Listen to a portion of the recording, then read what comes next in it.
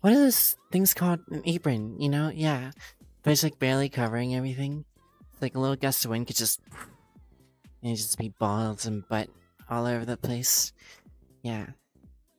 I love to cook in that. And like purposely just bend over when I'm making the pancakes and... I'm so clumsy, I'm getting dough all over me. I'm so doughy and I need to get washed up by a big strong man or a femboy or something like that. I'm so goopy and clumsy. Ah, I got it on my butt cheeks too somehow, and I'm not even cooking that direction. I just kinda like flinged it in the air and all landed all over me. That's how clumsy I am. Yo, Willy Wonka? Oh my god. Oh,